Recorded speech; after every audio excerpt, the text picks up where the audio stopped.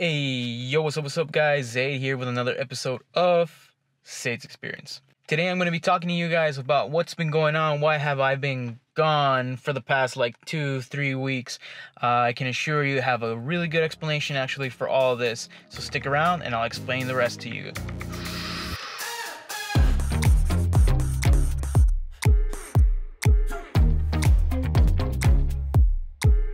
So first thing, guys, if you're new to this channel, please go ahead, like and subscribe. I would really appreciate that. It helps out the channel immensely and it lets me know that you guys want to see more content such as this. So first things first, why have I been gone for so long? Well, there are several reasons why I've been gone for so long, and the first one I think I should mention is I have a job now again.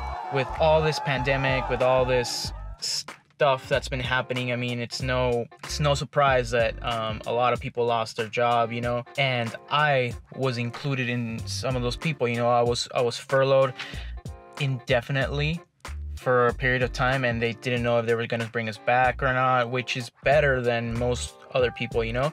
But even then, that was a situation that I wasn't quite sure if it was going to resolve or not. So the best that I had was to kind of live off of some of my savings and a portion of the unemployment, but I still had my payments. I still had other things to do, just like most other people. And luckily enough, I was hired back as of very recently, and I've been working.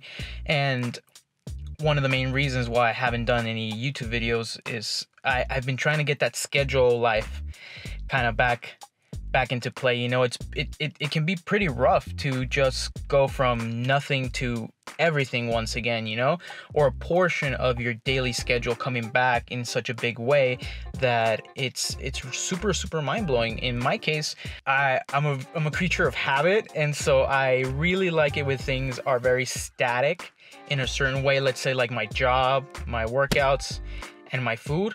That's good. If things happen throughout the day here and there, that's cool, you know.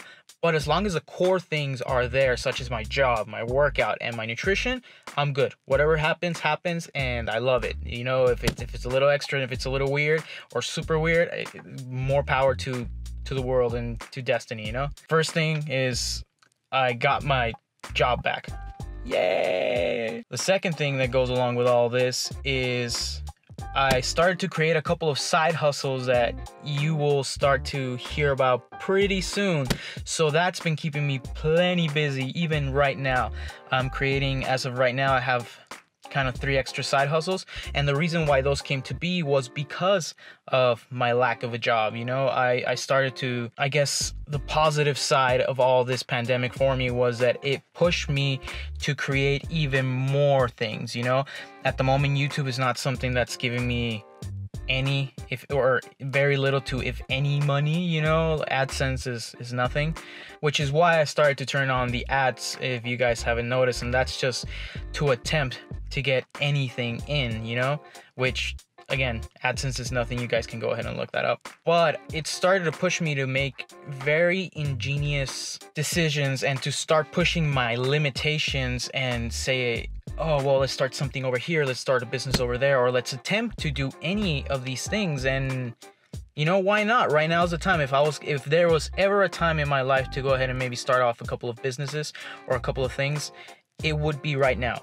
I had a decent amount of cash stored up because I guess I was, you could say, smart enough, or I was lucky enough to work my way up to build enough wealth to a place where I could support myself and at the same time maybe start a new venture such as a business. And I said, you know what, right now is the time. I have the time, and I was very happy, but it kept me insanely busy. Right now I'm still super busy trying to get a couple of those ventures up and running, and you'll be hearing from them very soon. I don't want to spoil any of that, but yeah, stay tuned to be able to hear from some of those. So yeah, reason number 2 was I basically started like 2-3 different businesses. Number 3, which I think is a more important thing, I've been super busy still with recovering from both of my shoulders and my hip and my knee. And as far as the hip and knee, the therapy has been going fairly well. The hip is still not 100%, but the knee has gotten considerably better. But I've had to do consistent work. I've been on it I've just been on it, you know. I've been doing all my exercises and it's been helping, but it's not fully healed, but it's in a much better spot. The knee is better by far, but the hip is still like, it's still like at 70-75%. And some days if I go hard or if I try to like run a little bit more than the doctor prescribed, we'll definitely get a pushback from my hip. And so it's a progressive build, and I'm just happy that it's starting to progress. So as far as the shoulders go, the left one, I started loading it up a little bit more per doctor's recommendations, and it started to be okay, but anything still, when I push overhead, it kills me. I think we're gonna really have to look into that one. But the right one, they finally did an MRI on it, and guess what, guys?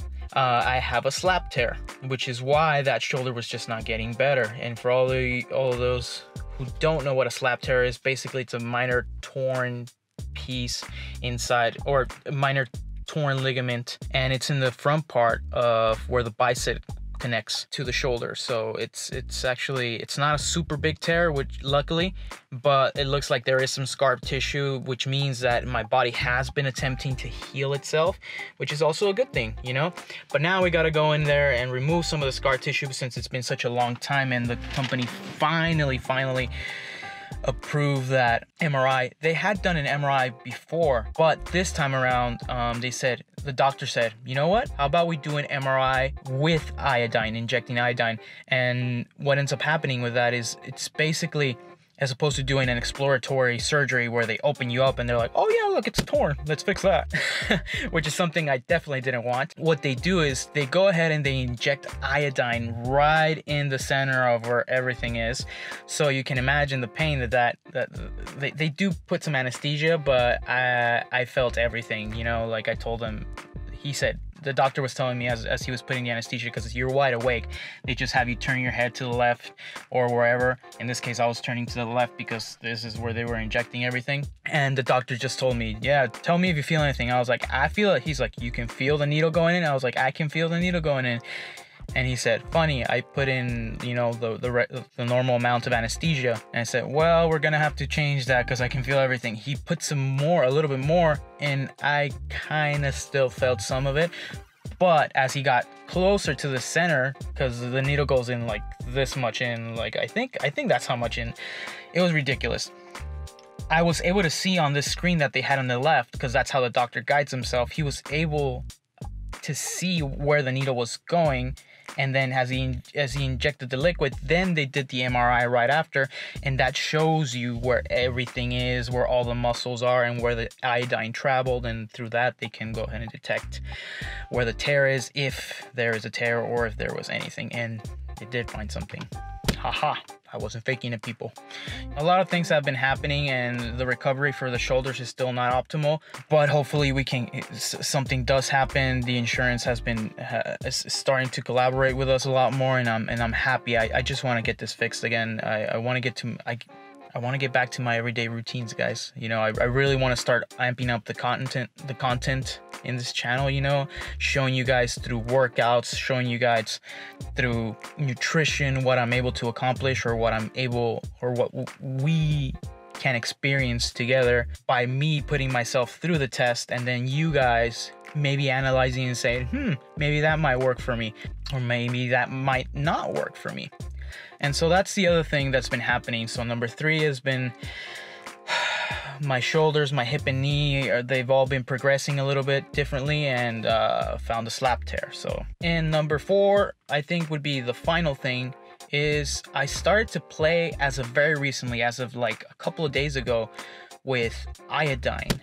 I noticed that, and the reason that it's a very kind of a complex thing, but I start seeing a lot of signs as to why I maybe should try out amping up my iodine consumption. I started ramping up dramatically my iodine consumption. I know a lot of people are worried, but I found a lot of studies that support that we shouldn't be that worried about iodine consumption, and I've just seen way too many positives, and they outweigh the negatives, which I really haven't seen like any massive case studies of like, oh yeah, because this person had a bunch of iodine in his body, blah blah blah blah, this happened and he started dying. No, I haven't seen anything.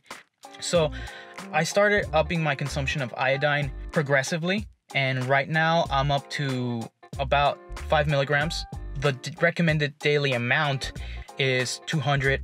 It's 150 micrograms, which is nothing. And then for pregnant women, it's like about 280, 290 micrograms, which you would think if iodine wasn't that important, that doubling shouldn't be that important, but it is massively important.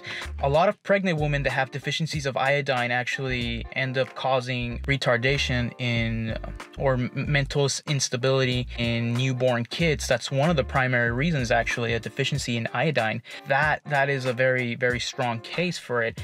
And let's say you're an athlete. If you're an athlete, you can go ahead and just go through those 150 micrograms of iodine in one workout, and which tends to be the issue with a lot of athletes. When they start running, when they start doing really high demanding exercises, they start noticing that their metabolism starts ramping down, or they start having thyroid problems, and that tends to be one of the reasons why they start to develop hypothyroidism. And so I started ramping up my consumption of iodine to maybe test, what happens if I start ramping it up, as opposed to, even keeping it at the 150 to 300 microgram dosage. The answer is not as straight up as it would sound, but I'm trying out a protocol that has gotten me some really good results, and I'm kind of creeping out. I started to lose weight dramatically in the past just like 3 days. I've noticed that my weight has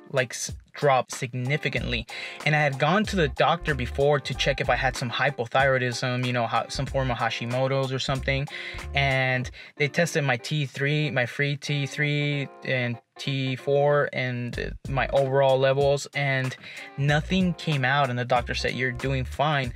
But iodine is one of the things that really helps out control your thyroid. This whole weight thing, that just the issue that I wasn't able to lose weight, or it was just so impossibly hard for me to lose weight, it just wasn't normal. It isn't normal. So now that I'm figuring out that just by adding a little bit of iodine, my weight's stabilized dramatically. I'm telling you guys, I'm trying to eat a lot. Like right now, I just had an entire roasted chicken, and it was because it was 10 o'clock when I did that. I usually don't eat this early, but it was because my stomach was growling. It was literally just I was super hungry, and that rarely happens to me, or if it does happen, I can control it, but not this time. Like today, out of the first 4 days, 3-4 days that I've been doing this, I can honestly say that it was a different type of hunger. It was that hunger that you have to eat. So I'm really interested to see what the changes are going to be in these next couple of days, because again, my weight's coming down, and it's physically I can see it in the mirror. In the mirror is the most important part, because I'm not losing maybe a lot of weight in the scale. I'm maybe losing 2-3 pounds over the past 4 days, but even then, that's a lot just for a couple of days. So yeah, super excited to see what this iodine consumption does to my body. Oh yeah, I didn't quite cover the other portion. Yeah, so one of the reasons why I amped it up to that level, 5 to 6 grams a day, is in a lot of coastal places like Japan, a lot of the Nordic countries, or a lot of places like Portugal, where a lot of people depend on the sea to get their food. Those people consume massive amounts of iodine through their food. One good example is Japanese people. Japanese people use a lot of seaweed in their food. They use a lot of sea-based products, and that brings in a lot of iodine. I believe the average person in Japan gets anywhere from 5,000 to 15,000 micrograms of iodine every single day. So it can't be possible that 200 or 150 is the RDA, it seems very, very low. And when you start thinking about how they used to iodize salt, or how we have iodized table salt, it is obvious that people aren't getting their recommended daily amount, or they're even getting far, far less.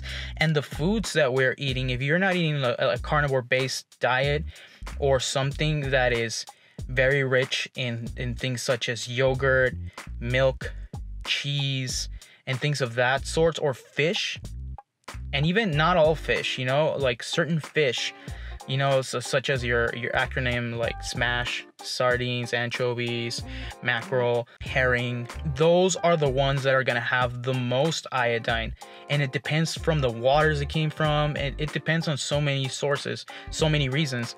And a lot of people in the US are not getting that nutrition. They are just not. I have never gotten that type of nutrition.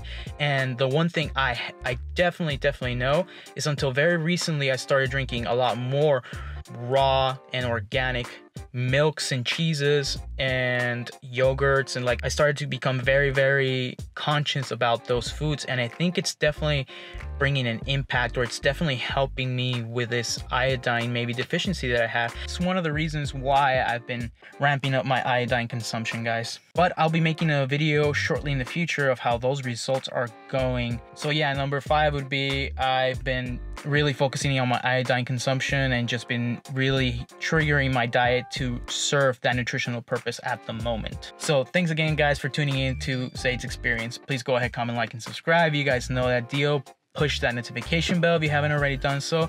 But definitely leave a comment down there. Let me know what you think. You guys want to hear a little bit more about the iodine thing? I mean, it's such a big topic that I'm barely starting to discover, and there's so many papers that it's mind-blowing that this is not being spoken about more. The US in general, you know, I'll let you know. Tune in on the next one. The next one, I'm actually going to be talking about that, the impacts that it's had on me so far, and the impacts that it's having on my girlfriend. So for all you girls out there with maybe some thyroid, like guesstimate issues, maybe stay tuned for that one. But in any case, guys, Zaid out. Be happy, stay safe, and keep spreading love. Enjoy, guys. Peace.